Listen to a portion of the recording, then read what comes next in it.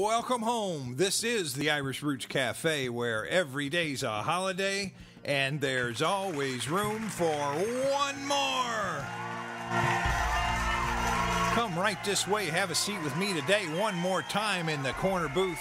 We're celebrating episode 124 of the Irish Roots Cafe Genealogy and History Show. Sweeney, clear that floor. Katie, bar the door. Molly, put on another pot of Irish tea today. Bring out those Irish dancers. It's time we get this show on the road. Another full house today, not a chair to spare. Hey, I'm Mike OLaughlin, your host, and you can reach me on my webpage at irishroots.com anytime and check out the written show notes on my blog. Hey, and now we've also got a blog right there on Irish Central, so you can check that out too. We're just developing that whole procedure right now, so it's going to be fun. Come along and join us. And remember, you can search all of our books and videos on the webpage, and you can phone 816-256-3360 to leave your comments on my recorder. Try it. You'll like it. Hey, you know that you can click in and listen to this podcast live, just like you're doing now, for all of our new podcasts. And our old podcast, we've put in the archived area, the members area, but we're thinking about bringing those out of retirement and making them available to everybody for a small pittance, maybe 99 cents, I don't know. But we've got a whole new series of podcasts also scheduled to come on, so we're trying to figure out a way to keep it all moving in the same direction. Now, among today's topics, Man is the Irish family name of the day, or Mahon, or or however you want to say it, or MacMan. Interesting. Number 2, Man Wolves of Ossory by Joyce. Number 3, Australian Family History Directory. Number 4, Federal U.S. Census Search. Number 5, Irish Home Run Champ before Babe Ruth. Number 6, Irish Arrivals in Atlantic Canada, a book. And number 7, Muhammad Ali's Irish Ancestor. Plus, we've got Montana Irish links and tips on how to make your Irish family tree chart in 5 minutes. And guess who's related to Brian Boru?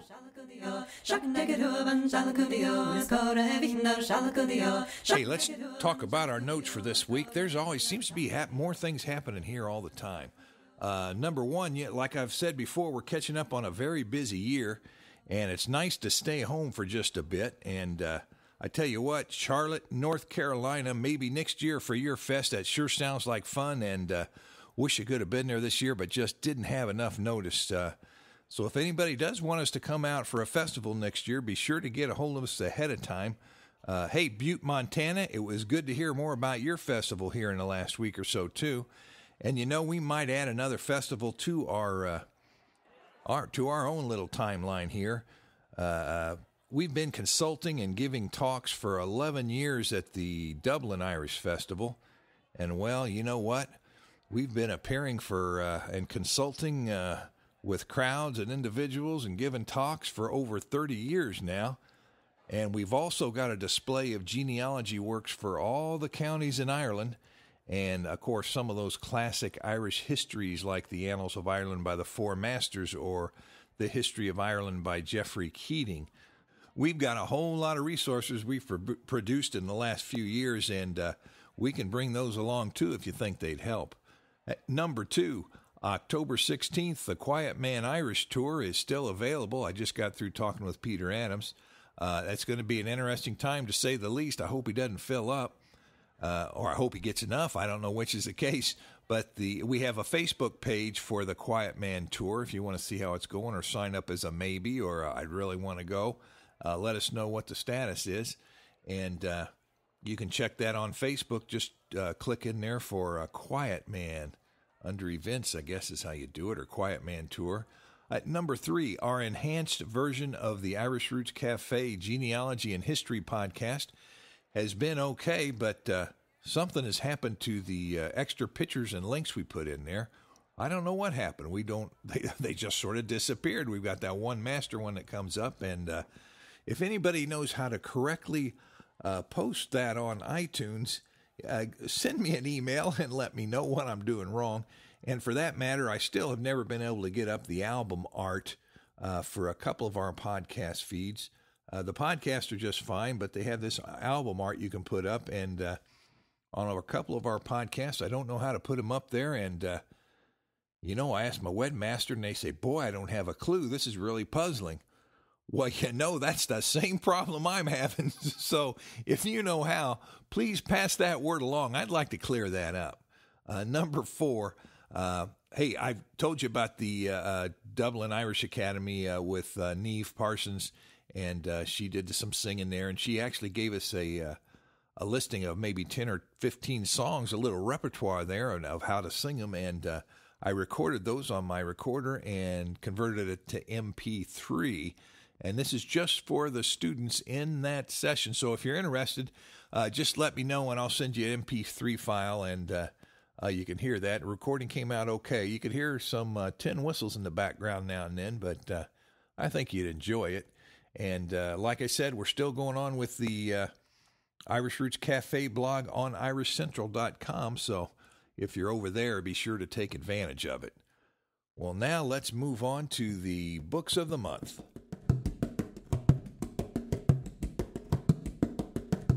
Well, let me see. This month we're going to pick County Clare. We've got a lot to cover. I've got a special feature coming up here, so we won't give many excerpts from those books. We'll just tell you there's two books that I've written from the Irish Families Project that cover just County Clare. And one is County Clare, Ireland, Genealogy and Family History Notes. And that's a spiral-bound book I wrote for researchers, and I included the things most often looked at when people came to visit the library here. Most popular names in the 1800s, popular names sometimes in this 18th century or 17th century. Just filled it up with all kinds of things and a map and place names and sometimes a few name sketches of some families from the county. Then the second book from that series is The Families of County Clare, Ireland, and that's the hardbound book, and it's larger, and it's loaded with family name history type things, whatever I could find, be it large or small. So those are two there, and they're both on my webpage, and of course they're both on Amazon, so you can take your pick however you want it. Now I think we're going to come up to our special feature for today.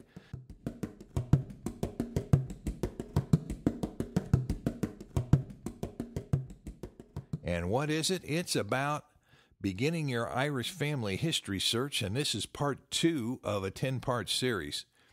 And this one is on making your family tree chart in 5 minutes or less. How and why. Hey, we're going to lead it off by telling you about, I was reading, must have been 20 years ago, I was reading about Brian Boru and how people were doing pedigrees and how the kings of Europe all like to link together sometimes. And I found out that, good gosh, the Queen Mum had listed herself as part of Brian Boru's family tree. I guess that's to prove that they had perhaps had the right to rule in the area. And the King of England also claimed descent through a separate line. And, of course, Brian Boru was the High King of Ireland from 1002 to about 1014 or so. And King George VI tied his line to a granddaughter of Brian Boru. And the Queen Mother herself claimed family ties to Brian's son, Ty or Teague. And they may have been a bit creative in some of that research, however, but we'll let that go for now. That's a story for another day. You ever have people tell you that? Maybe your parents or an uncle?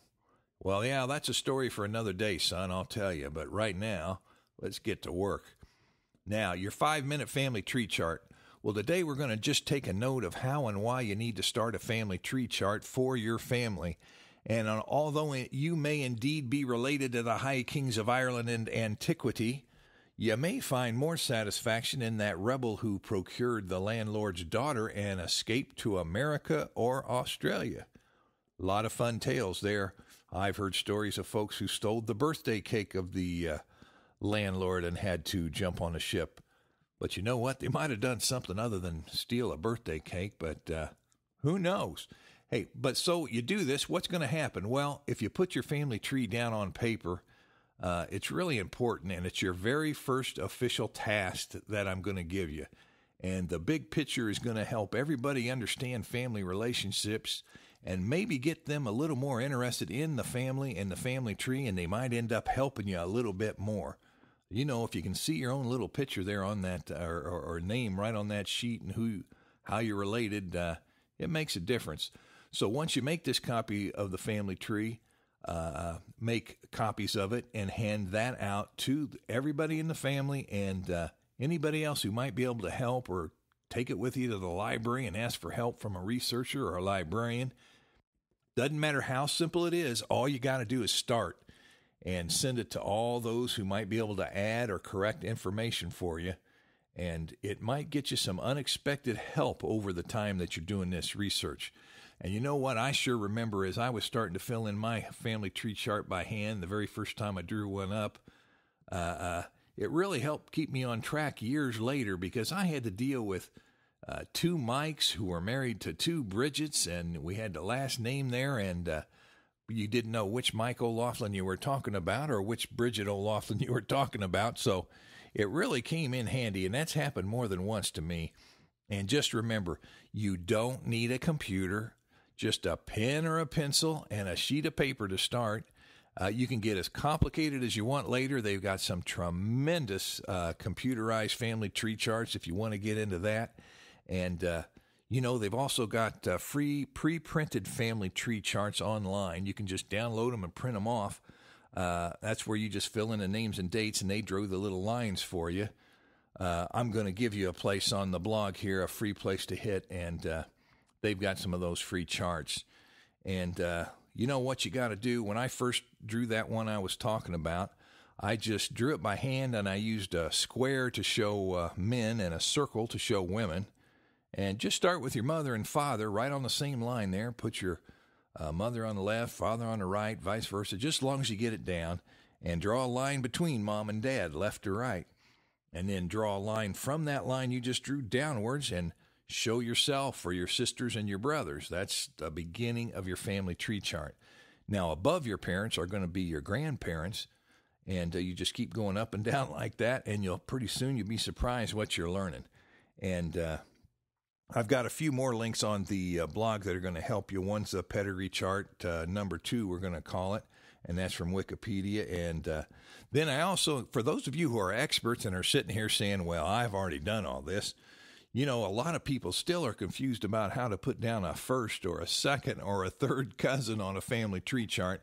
And I've also got a link on the blog for putting the first, second, and third cousins on the family tree chart. So you just got to do it. You get the idea. The important thing is to start right now. Keep it simple. Get fancy and use great computer programs anytime you want, but you don't have to.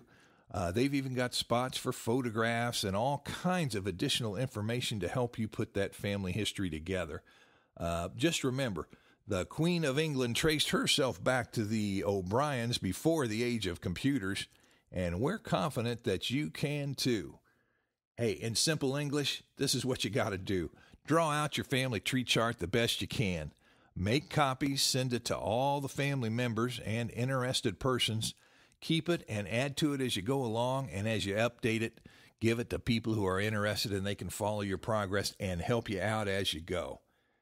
Now, next, what do you have to do? That's the end of the 5-minute lesson, but your next step might take a little longer. You've got to look for the dates of birth, death, marriage, and the obituary notices. Now, you're going to find, that would mean birth certificates, church records, newspapers. You've got to look for that kind of thing. And, the local library can sure point you in the right direction to local records. And, once you find those dates out for each person that you're looking for, put those on the chart and fill it in, and you'll have a renewed sense of accomplishment. And, like I said, that might take more than 5 minutes. I won't be telling you that it might take a lifetime, but some people choose to spend a lot of time doing this because it's fascinating. It's a connection not just with your family, but with history and world history and all the events that have taken place over time. And you might be surprised how many lines you're related to. And it might be more countries than just Ireland or Ireland and Germany and Scotland and Wales and England, you'd be surprised. The other day, somebody was related to an Italian who had come up into Ireland, and that didn't happen a lot, but it did happen. And that does it for the family history chart lesson, and we're going to move on. But right now, remember, I've still got a blog reader up and a podcast. The blog reader is sort of like a computerized reader of this podcast. We're trying that out. And, of course, then I have the real podcast, which is a real human voice with real human cadence in it. We've got them both up there. So the reason I say that, if you're looking for the podcast and you're listening to the blog reader, it's not quite the same. The podcast is much more real because it's my real voice. And I'm the host, and I go into some things not included on the blog in the podcast. So be sure to check it all out. And, where you can get it at, that's at irishroots.com. And what do we got now? Coming up, later in this podcast, we've got a source for man-wolves of Ossory in Ireland.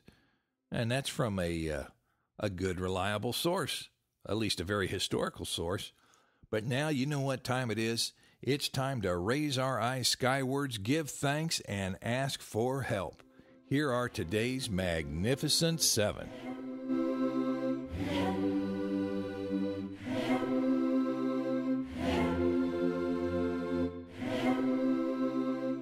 Number one, William G. Potter of Lansing, Michigan. Your county Meath genealogy has shipped. We wouldn't want to call your genealogy a myth. No, it's County Meath. And let me see. Next, Glenn Warren of Maple Ridge, British Columbia, Canada. Your Irish Knights has shipped. That's a book. Then Thomas Bergen of Silver Spring, Maryland. Your Kings and Queens Genealogy Notes and The Beginner's Guide to Irish Family Research has shipped.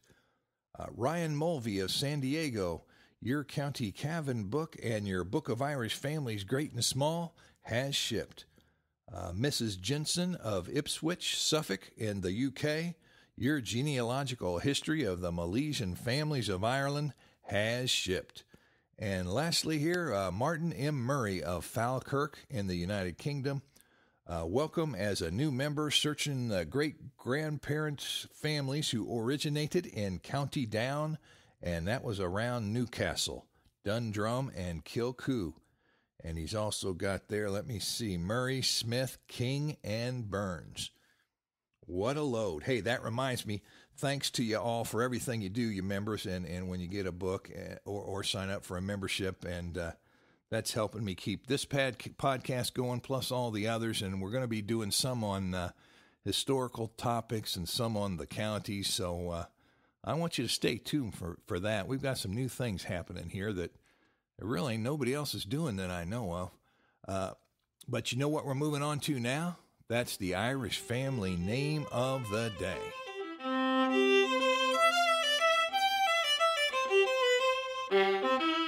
Well, the Irish family name of the day is going to be Mahon, or MacMahon, depending on how you want to pronounce it, and that's going to be in honor of member Hannah Lee Mann and great-grandfather William Henry Mann and great-great-grandfather Benjamin F. Mann. And we picked McMahon because it's just the most popular form or possible form of that name, early form of it. And related spelling of the name, of course, are sometimes McGinn or Mahon or Mahon or Man or just there's all kinds. You can stick an E at the end of the name. You can make that O at the end, an A, just like all these others. You can have a GH there or just a H for Mahon, Maghan. So keep your eyes open like we do on all these spellings of Irish family names. And that belongs to a lot of variant spelling groups, which means it can, you could be related to a lot of families, and you might want to take a DNA test to figure out which one. These are variant spelling groups number 1168, 1169, 1426, 1534, 2515, and maybe a couple of more. And those are taken from the Master Guide to the Various Spellings of Irish Family Names.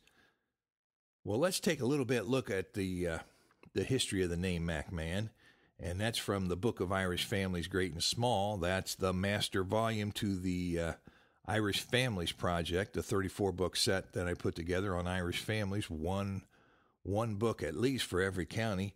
Now, you know, there's, like with so many Irish family names, there's two great separate and distinct families of the McMahon name found in Ireland. And the first are well known, and they're the McMahons of Clare, also known as the McMahons of Thomond. And the second group is the McMahons of the old territory of Oriel from the 13th century. Now, there may be more, but those are two we're sort of sure of. And Keating history gives the family and shows them as succeeding to the chieftainship of Corcabaskin, where they were lords, and they ruled the baronies of Moyarta and Clonderlaw in Clare, all the way down to the reign of Elizabeth. And they were a branch of the O'Briens there, descended from who? Brian Boru.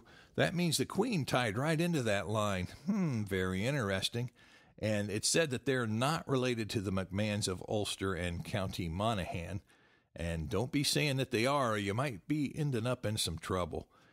When the Mac prefix is dropped, like it is today by our member, the name of Mahon or Mahon appears, and it can represent totally unrelated families to McMahon, as well as being McMahon with a Mac dropped.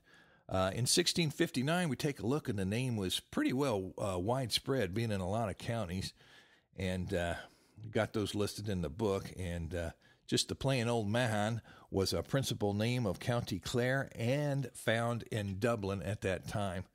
Now, the 1890 birth index shows Mahon in Dublin and Galway, with MacMahon in Clare, Monaghan, Limerick, and Dublin. And you know what they say that name comes from? It comes from the Irish word for bear. Now, that would have fit old Ed McMahon, wouldn't it? He was a big bear kind of fella. Could give you a real good bear hug. So that might be a key to something, huh? You think? You got any big ones in your family? That might just tell you you're one of the McMahons.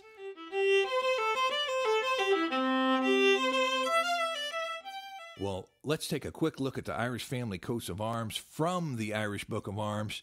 And boy, we hit the jackpot today. We've got 3 illustrated Mahon arms given in the Irish Book of Arms, including those of Strokestown and of Galway.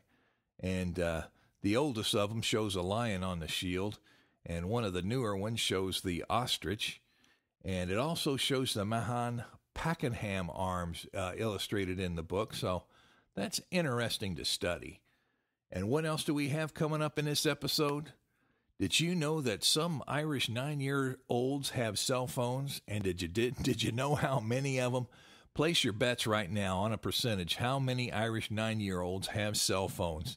I'm going to have that answer in just a little bit. Let's take one more crack at Mahon.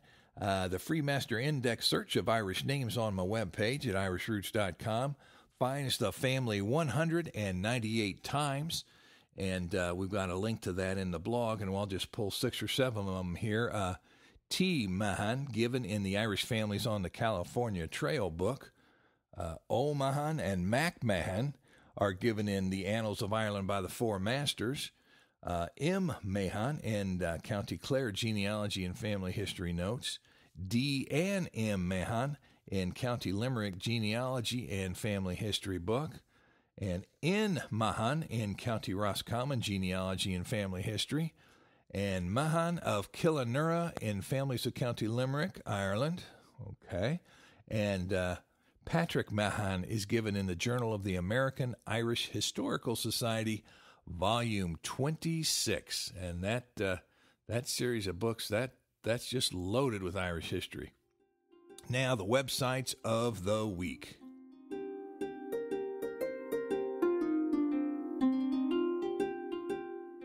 Well, we've got, what do we have here? Number 1, Mahon databases, passenger lists, etc.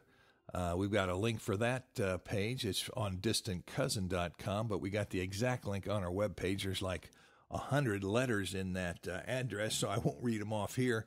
Number 2, I told you we were going to talk about or tell you a link to the man wolves of Ossory in Ireland. Boy, this could be a sci-fi show, couldn't it? But that's from The Wonders of Ireland by P.W. Joyce in 1911. And Joyce was a respected writer, so This is a legend that had held plenty of force there for a while. If you're interested in that sort of thing, you should look it up.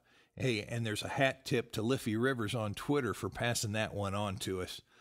Number 3, free U.S. federal census record search. We've got a website for that on the blog, 1930census.com. And number 4, the Australian Family History Directory. Now, that should be interesting to all you folks in Australia, and there's plenty of you out there. I hear more and more from you every day. Now we're going to move on to everybody's favorite, the end of the day, curious news and notes.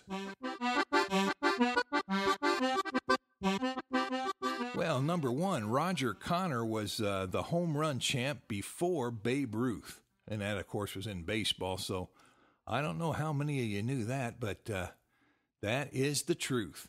And number 2, I told you about those 9-year-olds that have cell phones and TV. Well, half of those 9-year-olds have cell phones and TVs. That's sort of surprising, but then cell phones are perhaps a little more needed in some of those areas, undeveloped areas of Ireland, if there's any of those areas left. Number 3, Old Irish Harp Salvage from Trash Heap by Julie Finch. And you know what? You'd be walking around in New York and you see somebody just dumped an old piece of wood. It looks like a harp. If you took a second look at it, you say, my gosh, that looks like something important. And you find out it's probably worth thousands of dollars. It's 200 years old. I bet they're polishing it up right now. And you know what? I wouldn't talk too loud about this. Those old owners may say, well, that just slipped in the trash by accident. Give it back after you've done all that work restoring it. But I've got a link on the blog. That was from Irish Central, our friends there at irishcentral.com. Number 4, the Halifax Public Library recommends Terence M. Punch's Aaron's Sons, Irish Arrivals in Atlantic Canada, 1761 to 1853. That's a 2-volume set of books, and they're recommending it. So that's for you folks in Canada. That might be of interest. Number 5, blog entry about the LDS. We found that at, of course, that's the FamilySearch.org is what they're talking about, and we found a blog entry about that. So if you're just starting your search or want to learn about how to search on that website, check that link out on the blog. Number 6, Muhammad Ali descends from Grady of County Clare, and he's making a visit to County Clare. And gosh, I think I reported on that maybe all the way back 20 years ago, and now people have just rediscovered that Muhammad Ali descended from a Grady of County Clare. You know, I know some Gradys of County Clare. I'll have to remind myself never to get into a fight with any of them. They probably got a good bloodline there. I'd hate to make an accident or even jokingly make an accident, and they might take me to task for it all. Well, let me see. Just one more. Hey, don't forget the Montana Irish Festival next year. I just had a contact on that, and they say that's in Uptown Butte, Montana. August 7th, 8th, and 9th were the dates for it this year, and kids under 12 were free. And I've got a link for that, and I've also got their email. And they also held an Irish language immersion weekend in Butte, Montana last February. And that's where you go up there, and everything you speak is going to be in the Irish language. And it sure is a quick way to learn. You know what? You learn or you starve. That's a tough way to go. Hey, but remember to send your comments by clicking the contact link on our webpage at www.irishroots.com or send by mail to our American address at the Irish Roots Cafe, Box 7575, Kansas City, Missouri, 64116. Leave your message or report on things in your part of the world when you call my phone recorder at 816-256-3360. And you know you can Skype me, and my blog has my address on MySpace and Facebook and Twitter and the Irish Central blog. And just remember one more thing. Members foot the bill, so they get first priority, but we're open to all. And by the way, a big thank you to all of our members. And away.